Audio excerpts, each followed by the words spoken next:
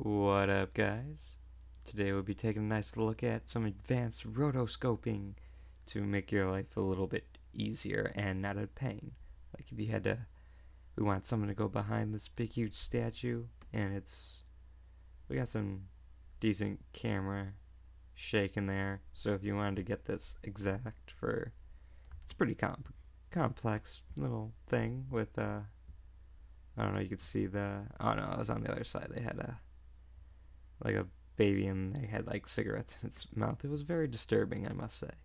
But yeah, so we'll take a look at an easier way to rotoscope this shot. This won't work for every shot, but if it does, it'll save you some time and pain. So alright, we're going to be doing some reverse motion tracking, so we will do that.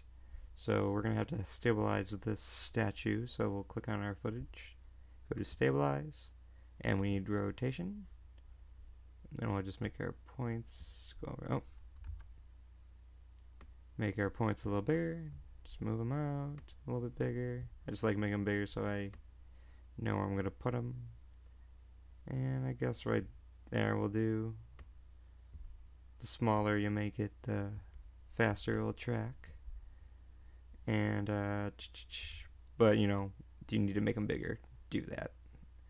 And let's try this spot. Make it a little smaller, just because I don't feel like waiting forever for this to track. Make sure you're at the beginning of the timeline and just hit the Analyze Forward button. Analyzing. Okay, yeah, I don't know what to do during that. I should pause the recording, but it didn't look like it was going to take that long. Alright, here we go. It looks good, so we'll apply it. X and Y, of course. And now it's doing some warping at the beginning, but hopefully it's pretty still. It doesn't really matter if the background's warped or anything. It should do. Okay, so I'm just going to close this, and now we have to pre-compose it, so Command-Shift-C, or Layer Pre-Compose, and move all attributes, then double-click on it to open it up, and just drag it up and make some room, and bring this to the bottom, to this little panel. Bring it up a little more. Alright, the one that's not pre-composed like that is the one that has all our tracking data in it. And we'll be putting our mask for this. So we'll hit P, then Shift A, then Shift R to get all those, and then the same for the pre-comped layer. So now we're going to alt-click on our anchor point and take the little thingy and go to the position. Since they're opposites, then position, alt-click, go to the anchor point. Then rotation. Go to rotation, and then type in times -1. So it's like it was one of the little spinning wheels you have on one of the effects. It spins it backwards, basically. So yeah, math, awesome. Now that's done, you can drag it back to the top, bring it down. I just like moving it over to the right side, so it's there, just the way I work. Alright, so now we're gonna make something. Well, as you can see, they're back in the main comp. You're going to have everything in. It still wiggles around. It's because the layer is not big enough. So you just hit Command K or Composition, Comp Settings. And then I just drag it up to yeah, that works. And then you can see it has room to wiggle around. If your layer moves a lot more, then you're going to have to make that a little bit bigger. But just make it as big as you need. That should do. Alright. So now we're not going to be really making a mask, it's going to be a track matte, but same concept. So we'll add a layer, new, solid, white layer, comp size, why not? Okay, I'm just going to turn it off, make sure it's still selected though. And I'm going to just H for the hand tool, move it to the top. I'm just going to be using G and H for the pen and hand tool. So start up here, you can see you can get nice and complex. If you want, you only gotta really do this once, hopefully. That's the whole point of it. You can get all the nice little details. I really hate rotoscoping. My cousin makes me do enough of this for his film projects, and I just curse his name every time I'm doing stuff like this. I'm like, damn you. But not the point. I'm not gonna waste a lot of your time, but just saying, you can get some nice detail, and you can always refine it later. So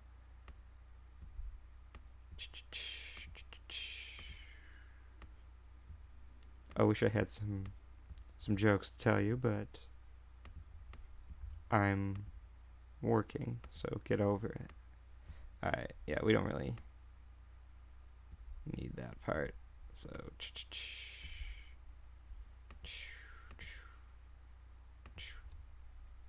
almost done.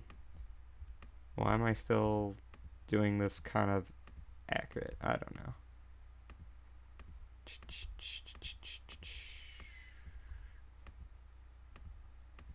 Alright, I'm done. I'm sorry. Yeah, that looks fine. Yeah, why not? Who cares? I don't care. Alright. End it. Alright, there we go. Awesome. So you can see you get some nice complex things. You can always hit V, go back and fine tune it.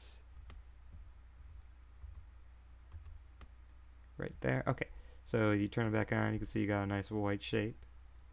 And basically what we're doing is just we're making it stable enough so we don't have to animate it as much. We still gotta animate this mask. You can turn the layer off and go hit M, and then make a little keyframe for the path, and you just go through like warps right there, and you're like, it's not bad. So you can just go here and then just double click on your mask where it's black, double click, and then just position it back and just go through. You don't even have to really adjust your match unless each point unless you like need to.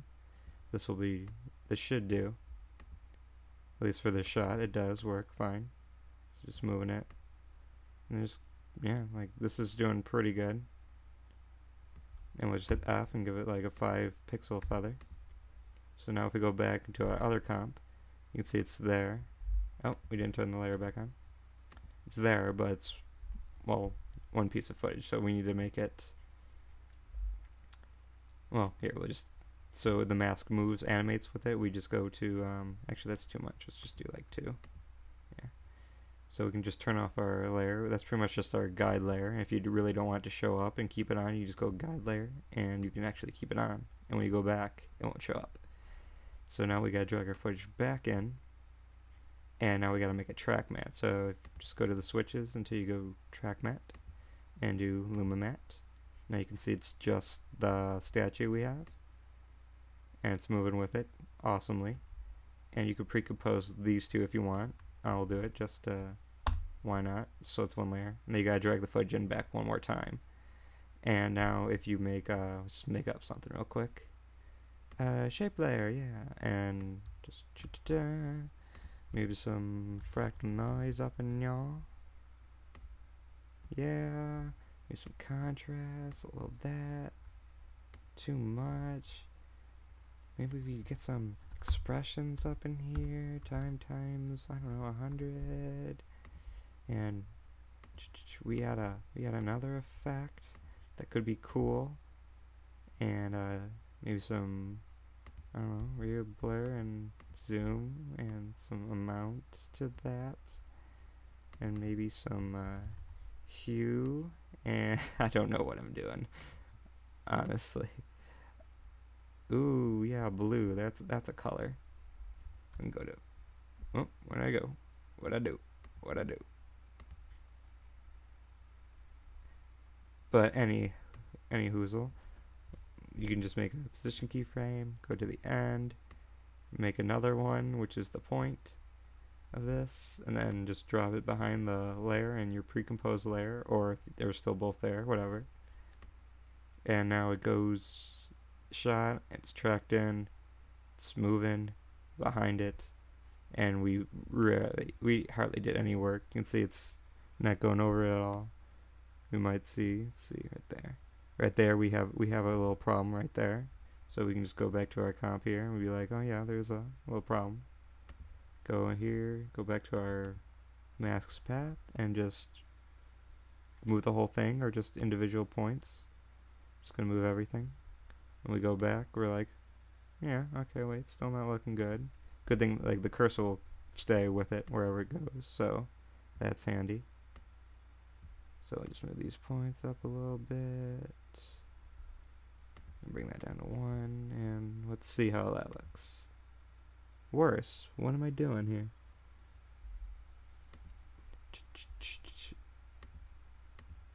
Can I... Ah, there we go. Just turn off the layer that way you can see it. Yeah, I wasn't really being exact there. If you go through it one time perfectly, then this should actually work nice. But, you know, I'm lazy. What did that do? Oh, yeah, turned off the... There we go. So yeah, now that's looking alright. And yeah, just obviously take your time and then make it look good, and you can save some hassle on your next rotoscoping job that your cousin makes you do, because, you know, whatever. Alright guys, that's all I wanted to show you. So I will talk to you later, and peace.